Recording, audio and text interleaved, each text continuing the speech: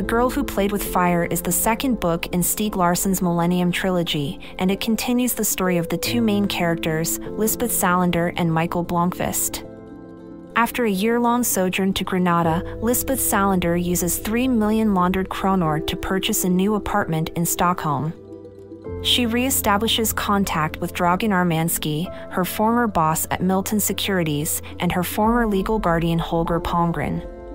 Nils German, who had previously raped Salander, focuses his attention on capturing her and destroying the film she made of his crime. Reviewing her medical records, he identifies a person from her past as his strongest ally Michael Blomkvist, the publisher of Millennium magazine, who had lost contact with Salander since her absence, sees her being attacked by a member of the Svavelstø Outlaw Motorcycle Club. He attempts to help, to Salander's astonishment, and their joint efforts enable her to elude her attacker. Millennium is approached by Dag Svensson and Mia Johansson, who have put together a report concerning sex trafficking in Sweden and the abuse of underage girls by high-ranking figures. Everyone is intrigued by recurring mentions of Zala, a mysterious figure heavily involved in the sex trafficking industry. Salander, hacking Blomkvist's computer, is taken aback by the mention of Zala and visits Svensson and Johansson to ask questions. Later that same night, Blomkvist finds the couple shot dead in their apartment. With Salander's fingerprints on the murder weapon and her formal record establishing a history of violent instability, she is implicated in the double murder. German is also found dead, shot by the same weapon. Salander is the prime suspect.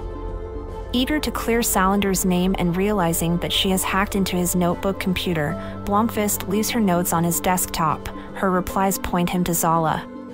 Blomkvist confronts Gunnar Bjork, a policeman on sick leave and one of the high-ranking abusers identified by Svensson and Johansson, who agrees to disclose information about Zala if Blomkvist leaves him out of Millennium's exposé. Miriam Wu, Salander's current sex partner, is taken in for questioning by the police.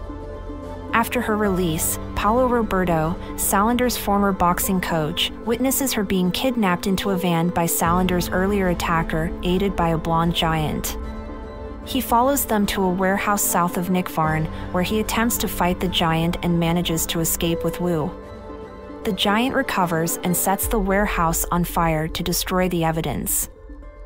Visiting German's summer cabin, Salander finds a classified Sapo file and begins to make the connection between German and Zala, whose real name is Alexander Zalachenko.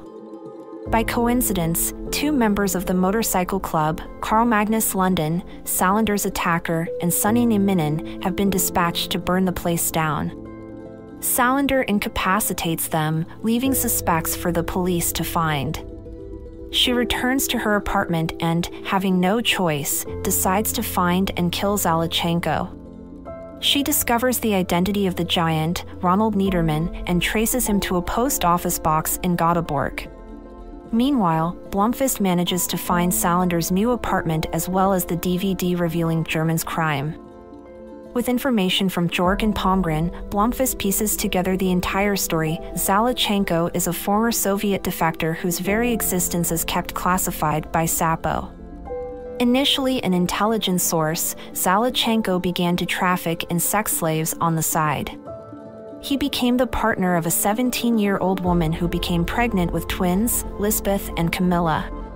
Zalachenko was an itinerant father who habitually abused his partner, culminated in Lisbeth's deliberately setting his car alight while her father was in it.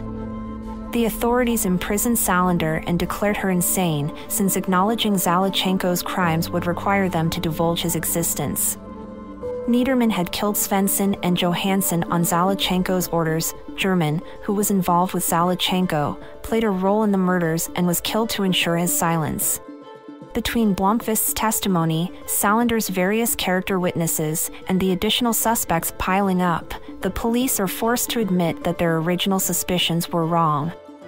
Blomkvist finds Niederman's Göteborg address and sets off for the farm where he and Zalachenko await. There, Salander is captured and brought before Zalachenko. She is shot when she attempts to escape and is buried by Niederman, not realizing she is still alive. Battling through immense pain, Salander slowly digs herself out and attempts to kill Zalachenko with an axe. On his way to Göteborg, Blomkvist captures Niederman and ties him against a signpost by the road. The book ends as Blomkvist finds Salander and calls emergency services.